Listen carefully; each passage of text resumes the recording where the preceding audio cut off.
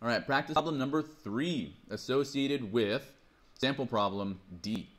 A pelican flying along a horizontal path drops a fish from a height of 5.4 meters.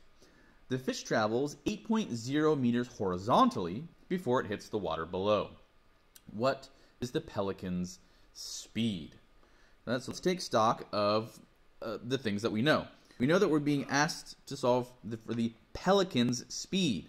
Now, the pelican was flying along a horizontal path, which means that there is velocity in the y direction? No velocity in the y direction. So we're actually going to be solving for an initial velocity, which actually is velocity only in the x direction, right? We have our coordinate system, right? Only traveling in the horizontal direction. So that initial velocity is going to be the same as velocity in the x direction. What else are we given? We know that we have a delta x of 8.0 meters. We have a, let's see, do I have enough room? We have a delta y of 5.4 meters, but remember the fish is dropping from the pelican, so it's dropping down, right? Acceleration due to gravity is going down, and so again, the down y direction is a negative direction, so I have to represent that with a negative sign. So delta y is negative 5.4 meters. So let's draw our situation so that we can picture it. So we have, a pelican traveling in this x direction, and then there is a kind of a dropping incident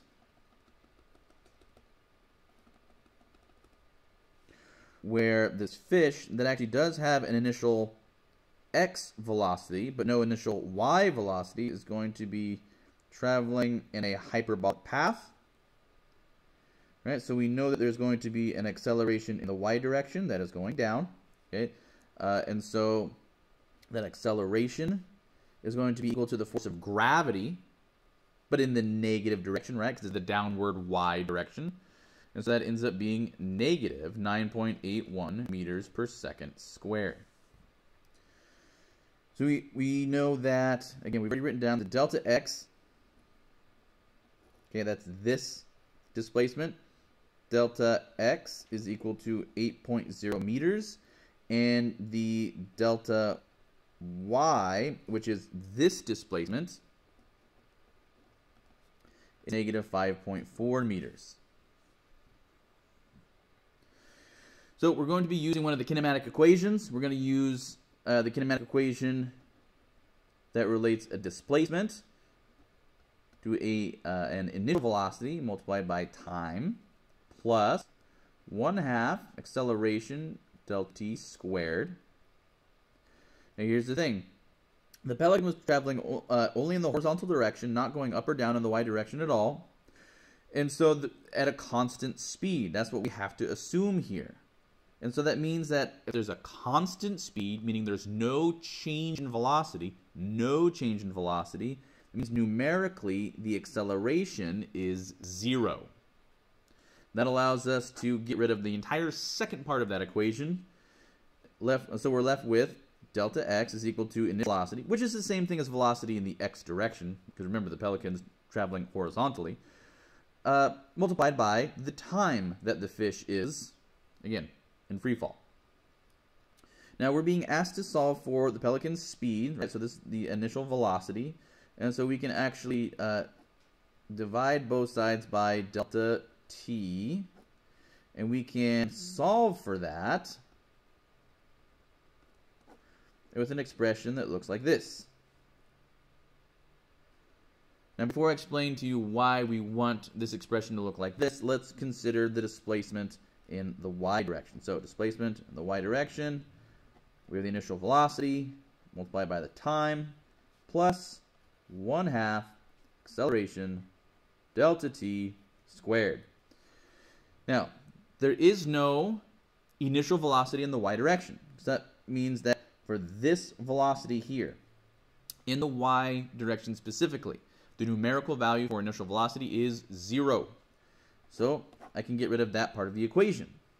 So that means that I have a delta y being equal to 1/2 acceleration times time squared.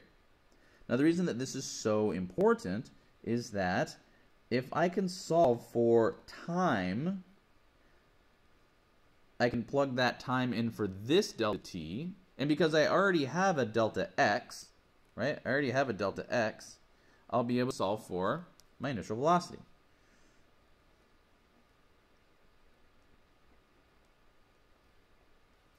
But I have to solve for t first. Well, first thing I'll do, multiply both sides by 2. Right, that'll get rid of the half. Then I'll divide both sides by a. Get rid of acceleration on that side. Now don't forget this bad boy is squared over here, so I'm going to have to square root both sides to get rid of the square. And so I'll end up with an expression solving for time that looks like this. So even though the question hasn't given me a value, like a numerical value for delta t, for time, right, the time that the fish was in free fall, I can use a rearranged version of the kinematic equation to actually solve for delta t using the values that the question has given me. The reason that's very, very nice is because I can take this expression for delta t and actually plug it in for this delta t. Now I'll have a value for delta t. Even though the question didn't give me a numerical value for delta t, I'll be able to plug in values there and there, right? Delta x and delta t will both have values, and I'll be able to divide those out and solve for initial velocity, which is velocity in the x direction. So let's get to it. So I'm going to solve for that initial velocity is equal to delta x divided by delta t. So we have delta x divided by 2 delta y divided by the acceleration. Don't forget that that's square rooted. And just to help myself with calculator work, I'm actually going to rearrange this a little bit, because in my opinion it ends up being easier. You do not have to do this at all. You can actually plug these 3 values in here, right? Because we have a value for delta x, we have a value for delta y, we have a value for a.